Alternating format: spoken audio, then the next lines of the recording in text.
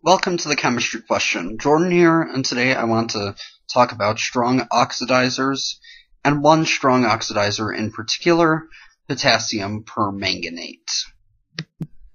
The potassium cation is very stable, so we are going to look at the permanganate anion. Now, oxygen has a -2 oxidation state in this compound, which is also very stable, so we will focus on manganese. Manganese is a transition metal, and like other transition metals, manganese has several oxidation states. The most common one is a +2 oxidation state, though oxidation states all the way up to +7 are known. The permanganate ion, for example, is one such case where manganese is in a +7 oxidation state. Now this state is less stable than a +2, a +3, or a +4 oxidation state.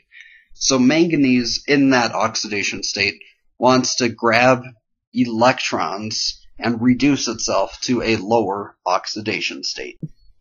Therefore, potassium permanganate is very reactive.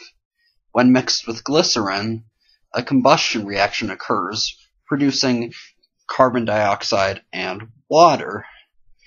However, it also produces manganese 3 oxide and potassium carbonate. This reaction is very violent. Oh, and one more thing, it takes a while to get started, so you never know exactly when it's going to go off, which is why it can be very dangerous.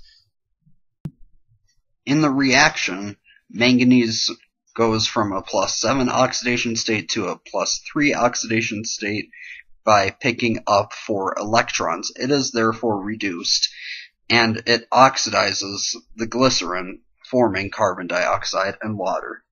Thank you for watching the chemistry question. Be sure to subscribe and leave any questions or suggestions in the comments below.